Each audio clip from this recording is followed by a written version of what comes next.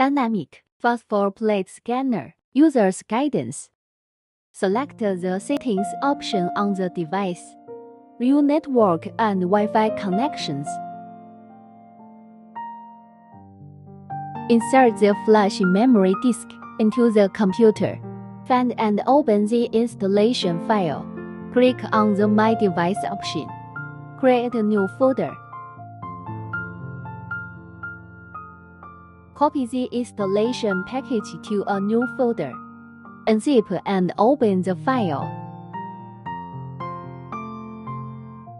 Complete the installation on your computer. Check your network connection. After the connection is successful, you can scan. Click Register. Fill in patient information. Select the tooth position and click Start to scan.